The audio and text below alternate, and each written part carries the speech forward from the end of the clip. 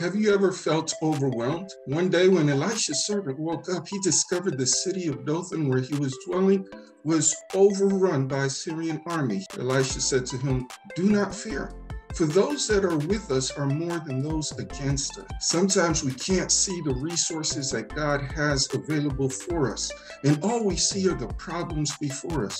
But Elisha prayed that day and said, "Lord, open his eyes that he may see." After Elisha's prayer, the servant was able to see that the mountains all around them were also surrounded by chariots of fire and of angels.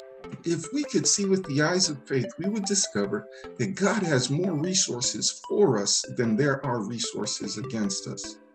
So maybe today we should pray, "Lord, open our eyes that we may see."